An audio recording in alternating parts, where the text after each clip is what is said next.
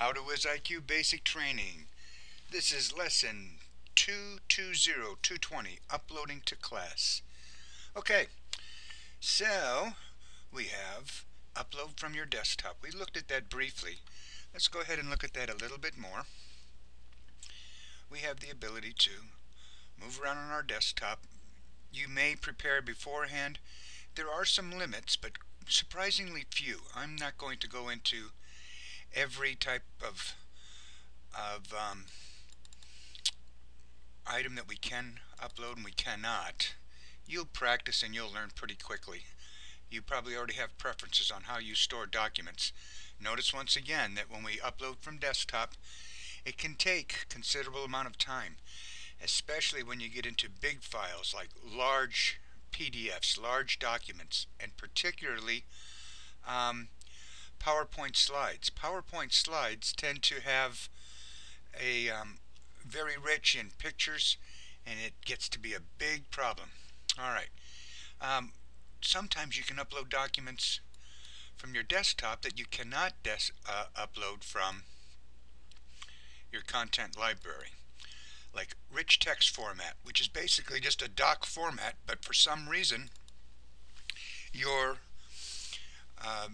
WizIQ does not recognize the RTF format, yet it will upload from our desktop. Once again, it does take time. And what point? Well, I don't know exactly what point I was going to make there. But here we have another one.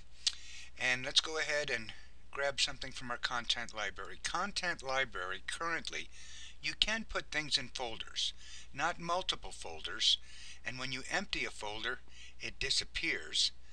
Then you would have to recreate a folder. But in content library, if we click on the plus sign, if you have quite a few, we can pick something, and let's see if we can find something that would have a, and unfortunately it doesn't list itself alphabetically. But let's see if we have a PowerPoint. That looks like a, is that a PowerPoint? Yeah, I think that's a PowerPoint. Okay, so now we have three basic kinds of files, and that went in pretty fast, as you saw. Okay. I think that about does it for upload, but notice that it creates its own tab across the top. Also, let's notice now while we're in the tabs that we can change background colors on some things. Let's see what happens with this. And there at the edges is our background. If we're on the whiteboard, the entire whiteboard can change. We can change the colors. We can rename our file, George number 1. Let's see if we can rename our PDF. We can rename that PDF 1. Okay. And what other choices do we have?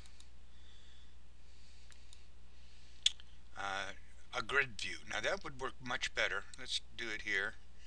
Toggle grid view, you see it's on the edges. But on our whiteboard, we can toggle the grid view and get the entire screen. Let's change that back to white. And we've got a grid view. I don't know where and when you want to use that, but that would be nice. Also, on the different types of files, we have some additional functionalities. Here we can rotate the picture, we can change the size, and we can flip from page to page. We don't have that here, but here we can, it'll automatically expand into the usable area. All of these are very nice, and we're at the end of this time. I think we'll come back and look at this again, just a little bit more information about using our different uploads.